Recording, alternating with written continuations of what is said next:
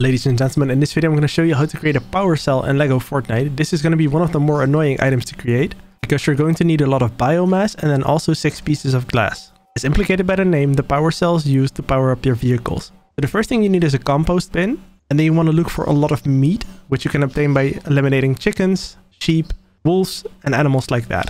Once you've created the compost bin, put the meat inside of the compost bin. It's going to take a long time for the compost bin to finalize processing everything. And then there are 3 different items that can come out of it: fertilizer, soil, and then the thing you need, which is biomass. You can put several items in there.